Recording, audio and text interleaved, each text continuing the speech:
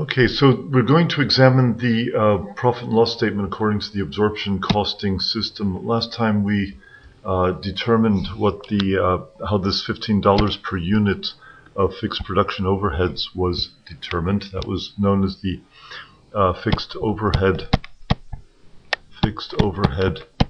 absorption rate.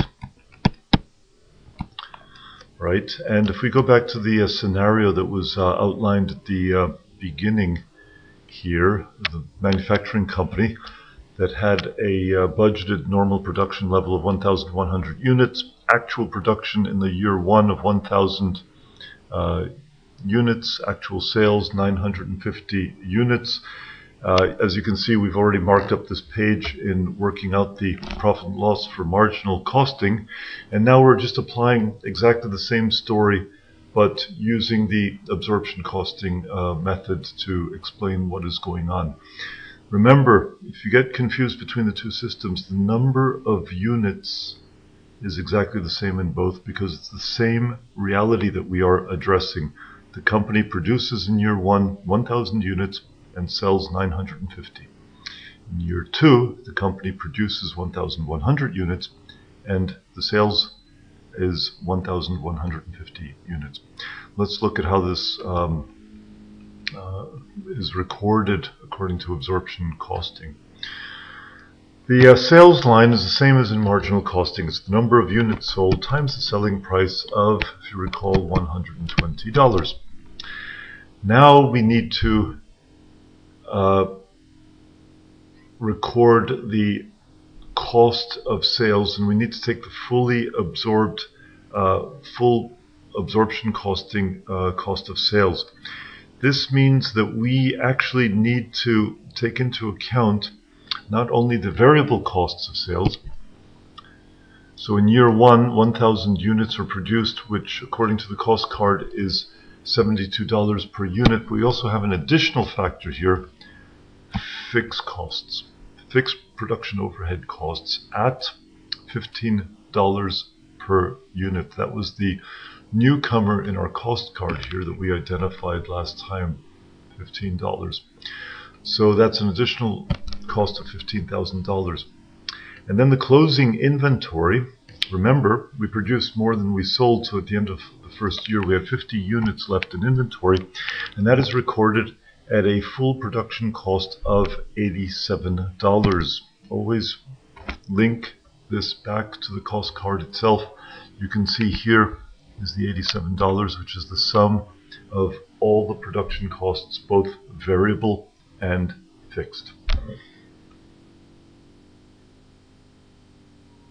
Now here's an interesting phenomenon. The absorption costing method results in a possible over or under absorption of fixed overhead costs. According to the story, the scenario, the actual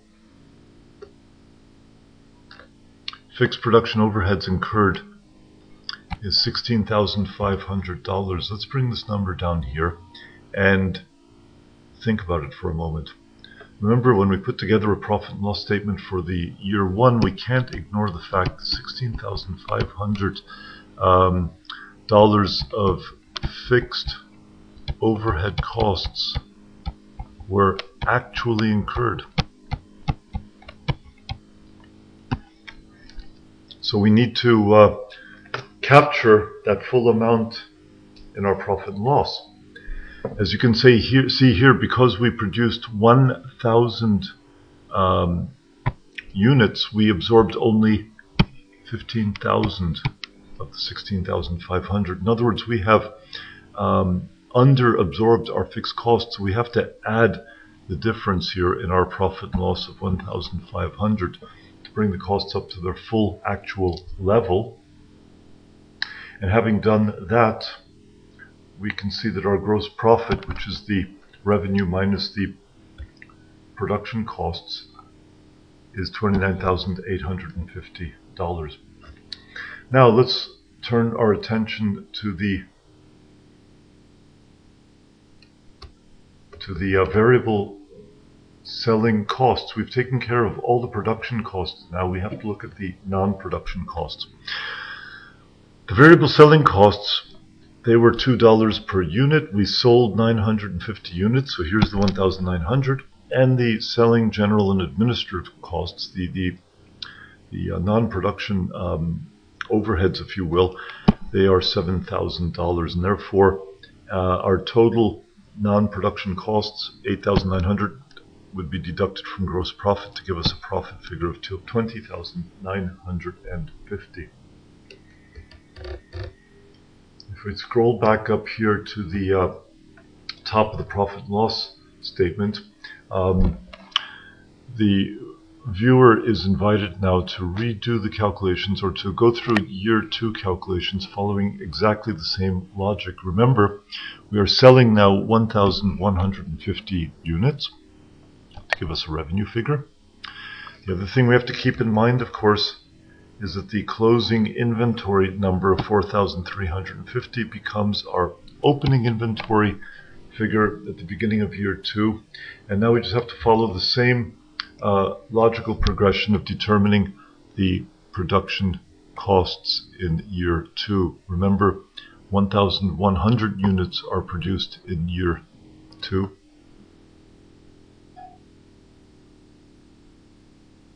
And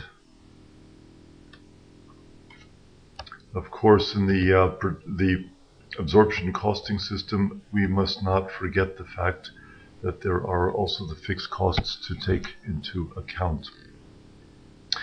In the year 2 case, notice also interestingly that we produce 1,100 units, which corresponds to the normal production level for the factory, and therefore 1,100 times $15 per unit actually fully absorbs the total actually incurred fixed production overheads, and therefore there is no over or under absorption occurring in year 2. The rest is straightforward. Gross profit, final profit figure. Have a look at the, make sure the numbers work for you, and then we will discuss as a next step what a comparison of the absorption and the marginal costing systems. Now, having fully digested the numbers in the foregoing scenario, if you go back over and look at the structure, just review the structure of the absorption and marginal costing profit and losses, you can see that for absorption costing, the production costs are grouped together, both the variable and the fixed production costs, to give us the gross profit, whereas the marginal costing system is focusing on all variable production and non-production costs. So the variable costs of all types, that's what is included in determining the contribution. It's a subtle distinction, but one which becomes clear if you go back and look at the kind of costs which are being extracted and where they are being presented in the profit and loss formats.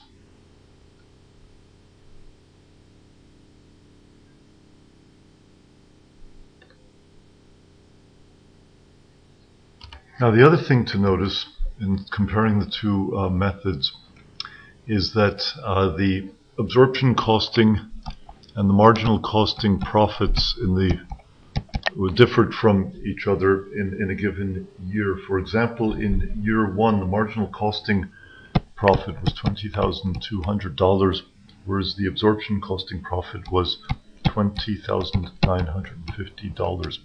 That's for the same year, the same reality, the same number of units produced and sold and so on, and yet the two methods give us different profit figures. Now, why is this the case? The answer lies in the change in inventory. Inventory went up, and therefore we can say that as the inventory increases from one period to the next, then the profits that are determined under the absorption costing system will be greater than under the marginal costing system. You can see that here. The absorption costing has a profit which is $750 larger than the marginal costing. And the key here, the secret to this increase is, think about this. The marginal costing took all of the fixed costs into account for year one. In the absorption costing, some of the fixed costs did not appear in year one profit and loss. Which fixed costs were they?